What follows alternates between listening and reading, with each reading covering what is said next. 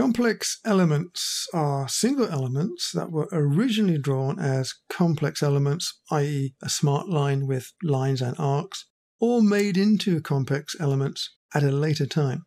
And they come in two basic types. First is a complex chain, which is an open element. And as I just mentioned, it may have been drawn originally as a series of different but connected element types, such as lines, line strings, arcs, curves, etc., that were edited to form a single complex chain. It may also have been originally drawn with smart line as a complex chain in the first place. And the second is a complex shape, which is essentially entirely similar to a complex chain, except that it's a closed shape.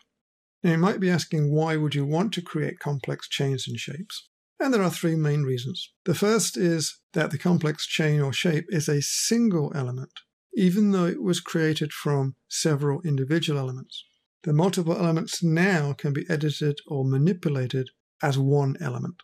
The second reason is patterning, which is MicroStation speak for hatching, where you'll find that many patterning operations require closed shapes as boundaries for the patterning process. And the third reason is derived shapes, where some of MicroStation tools allow you to create new shapes from the boundaries of existing shapes. And these are called Boolean operations. And we'll discuss these in a later video. Now, the tools are found on the Groups toolbox. And this makes sense since you're essentially grouping multiple elements into single complex elements. And that's the toolbox here. And I'm going to open this as a standalone toolbox, which will make things a little easier to see.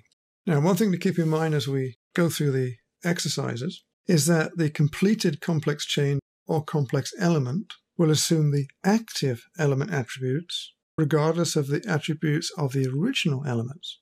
This means that you should set the desired active element attributes before starting the complex element creation process.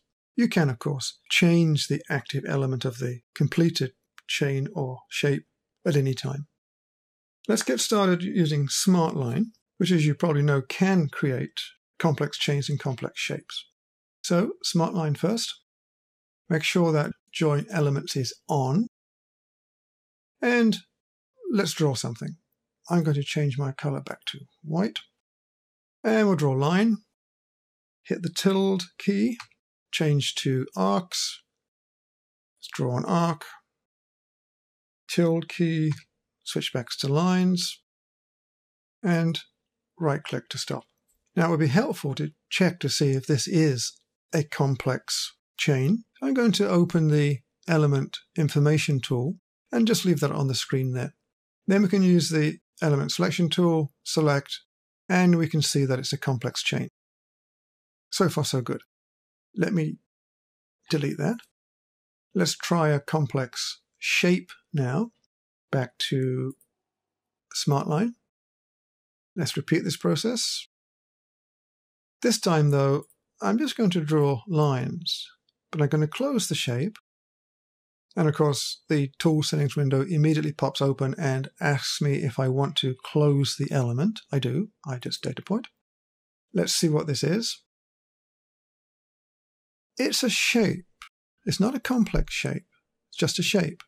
And the reason for that is that my original elements were all lines. It won't be a complex shape because I didn't create it from two or more different element types. I only had lines. So let's reverse this process. I'll undo that. Let's use SmartLine again. Another line. Now let's add an arc, which will make it into a complex shape. And line. And let's join my shape. Let's check it. And it's now a complex shape. And the complexity comes from the arcs and the lines together. So far, so good. Let me undo that. And let's progress. Now we'll start using the complex chain creation tools. SmartLine again. This time I want Join Elements off because I want to place single elements here. And because it's complex and I'm using SmartLine, not the basic line tool, because I need different element types, not just lines. So line first, tilde key. Let's draw an arc. Change back to lines, tilde key. I like to draw horizontal here, so I use T at the keyboard to rotate the compass. Line. I'm drawing a line up here and stopping. Right click. Now I'm going to add some more lines. Just single lines, all connected to that endpoint. Now let's create a complex chain. Off to the complex chain tool, create complex chain. Look at the tool settings window. I have two methods available, manual and automatic. Let's start with manual.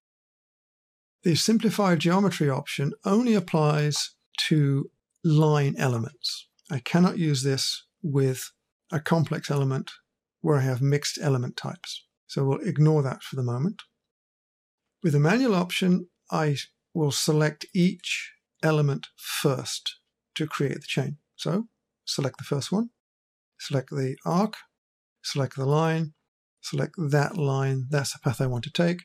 Accept that, left click, right click to stop the tool. Let's find out what it is. There it is.